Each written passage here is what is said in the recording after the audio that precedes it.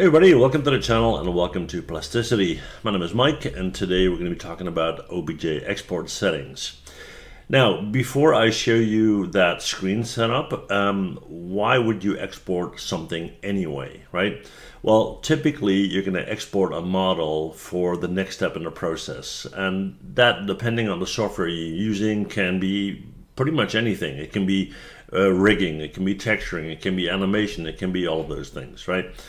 Now, when it comes to OBJ settings, you kind of need to keep in mind why are you exporting and what are you going to do next, right?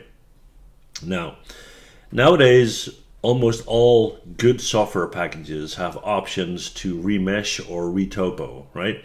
Now, what's the difference between the two? Remeshing is usually an automated process, so it takes your entire model and it redoes the retopology, right, from start to finish, and you get what you get, right? Now, the thing there is it's usually uniform, as in it's the same everywhere. Now, retopo, on the other hand, is usually a manual process where you might say, oh, I got a character that I'm working on. I want more topology, more density in the face area, maybe less on the body, and so forth, okay?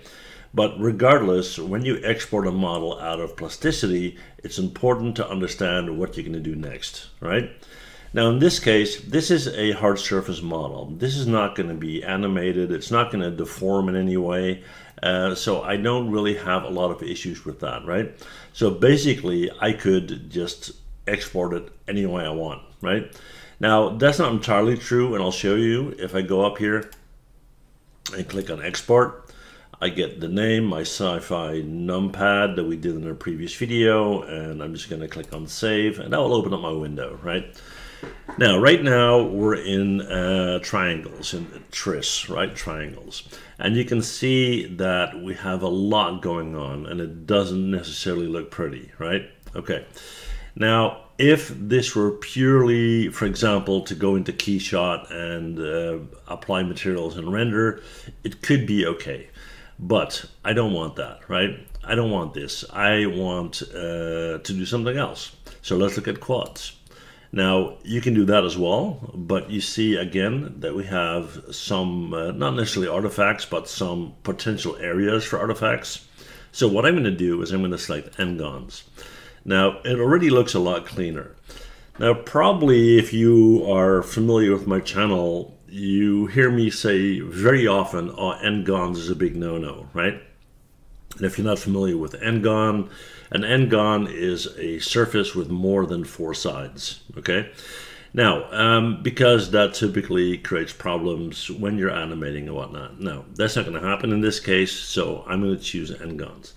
I get the option to choose the density. Right now it's set to 0.5. I have the option to go up to 1, right? And when I do that, you see I get a lot more density on this pipe here. Don't necessarily need that, so maybe I'll just go back. All right, okay, cool. Now this is going to be for a still render, not for a game or anything, so higher density doesn't matter. Now, what's important though, when you select n-gons, is to check the minimal width and the maximum width. And that is related to how faces are connected, right? Now, let's look up here, for example. You see that there are connection lines going on. If you got an n-gon, if you got something floating in midair, it has to be connected somewhere, right? But what I'm going to do is I'm going to change the tolerance here.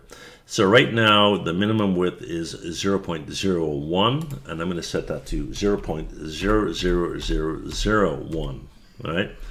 And then we're going to jump to the max width, and I'm going to select 0.001 and hit enter. Now, you probably think, well, I don't see a lot of difference, but it looks a lot cleaner, okay?